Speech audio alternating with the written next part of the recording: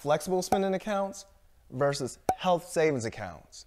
How can you use them to pay for medical expenses? What's the difference between the two?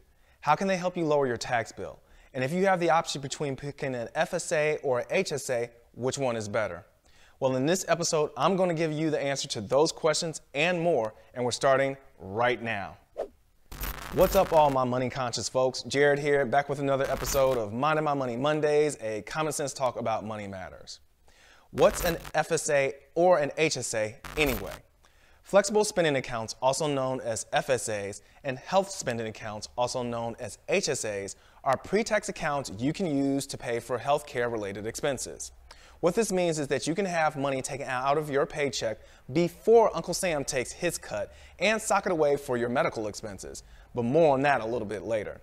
Some of the expenses you can use the money for include things like doctor's visits, medical procedures, prescription drugs, dental care, and vision expenses. And it's important to note the expenses can be not only for you, but if you're married or have dependents, they can be for their expenses as well. So how do the accounts work?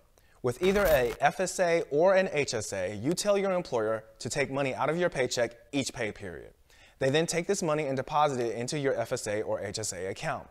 Some employers, not all, will also make contributions to your account on your behalf, which is an added bonus. I mean, who doesn't like free money, right? Then when you have to pay for medical expenses, you generally have the option to 1, swipe your FSA or HSA card when paying for the items or services, or 2, pay out of pocket and then submit your receipts for reimbursement. But this is where the differences start to come in. What are the key differences between the two? Let's start with the FSA. FSAs are generally available to those whose medical insurance is a PPO. In 2022, the maximum contribution allowed per IRS rules will be $2,850. FSAs are use it or lose it kind of plans, meaning if you put too much into your FSA and then you don't spend it all by December 31st, you lose the unspent money. And the same is generally true if you leave your job. That's because the account is technically owned by your employer. So if you quit your job, you lose the money as well. Okay, I kind of lied. It might be possible for you to carry over a maximum of $570 in 2022 in your FSA, but this can only happen if your employer allows you to carry over the funds. You typically dictate how much will be contributed to the account during your open enrollment period, and you're locked in at that point, meaning you can't make changes throughout the year if your medical needs change. Now for the HSA. HSAs are generally only available to those who have a high deductible health plan. For 2022, the IRS defines a high deductible health plan as any plan with a deductible of at least $1,400 for an individual or $2,800 for a family. In 2022, the maximum contribution allowed per IRS rules is $3,650 for self-only coverage and $7,300 for those covering themselves and family members. With a HSA, you own the account for life.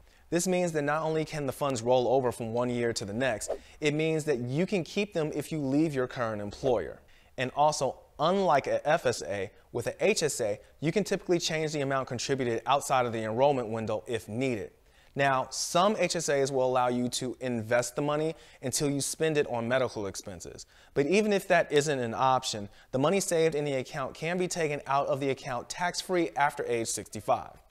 But if it's used before 65 for any non-medical expenses, it's subject to a 20% penalty and must be declared on your income tax form. So how can contributing to a FSA or HSA lower your tax bill? Well, since these are pre-tax payroll deductions, they come out before the taxes are calculated on your check.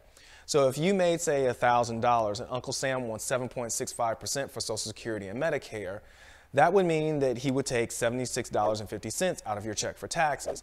But if you put $100 into your FSA or HSA first, then he would only take $68.85 in Social Security and Medicare taxes.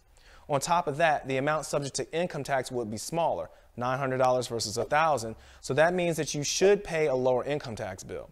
Now, one thing that's important about an HSA, especially for those who are self-employed, is that you can actually get a tax deduction for making an HSA contribution with post-tax dollars.